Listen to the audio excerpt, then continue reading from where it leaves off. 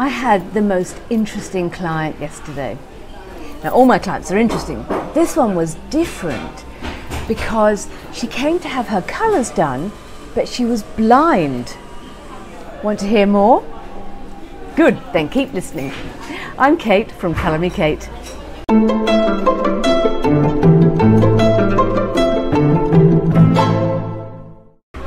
Welcome back. So my client wanted to understand her colours, and then I discovered she was blind, and I thought, whoa, that's a bit of a spin out. How am I going to explain the colours that suit her to her? So as it turned out, my client had a memory of colour. So she had been blind for 20 years, but she had been sighted for many, many years before that.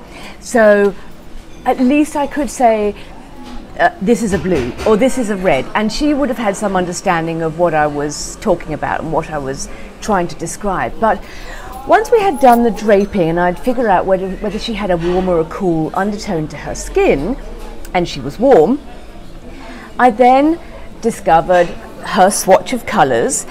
And I always go through the swatch with people and I put a little dot on the backs of the individual colours that are really my clients' wow factor colours. You know, the colours that are really going to make their eyes pop or their skin look fabulous or whatever.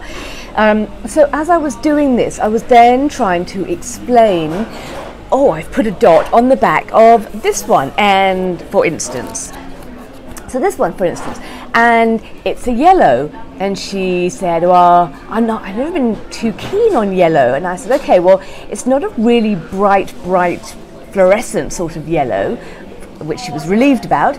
And I was trying to think of the words to describe the yellow that it was. And I said, think of a custard and add more milk. It's a really milky custard colour. And she went, okay, I get that. And we were going through all these colours, and I was forced to think of other ways to describe colours.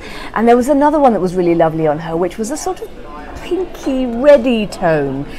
But there are millions of pinky reddy tones, so how could I let her know what this particular pinky reddy tone was like? And I said, okay, think of the sort of pinky red that you would see in a Tuscan sunset. And she went, oh, okay, now I can, internally visualize that. So it was really useful for her, but it was incredibly useful for me as well, because it really made me think about how to very descriptively describe colours that somebody else can't see. So it was a fascinating exercise.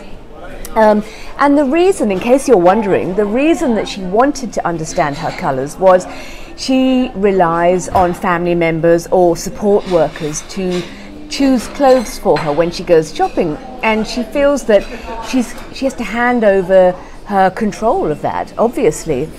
So this way she has a guide. She is able to show people and say, look, these are the colours that suit me, this is what I like. The ones with dots on the backs are the ones that are really doing something for me. So it has enabled her to take back some of that control and some of that power, so that she can make her own choices and decisions in her own life. And I think that's absolutely wonderful. Such a warm and fuzzy, such a lovely client. It was an absolute pleasure working with her. So I'll put a picture of my client up so that you can see for yourself what she looks like and how she looked in the colours that we dressed her in. I hope you enjoyed that little story as much as I enjoyed sharing it with you and experiencing it with her. Until next time, this is Kate from Colour Me Kate.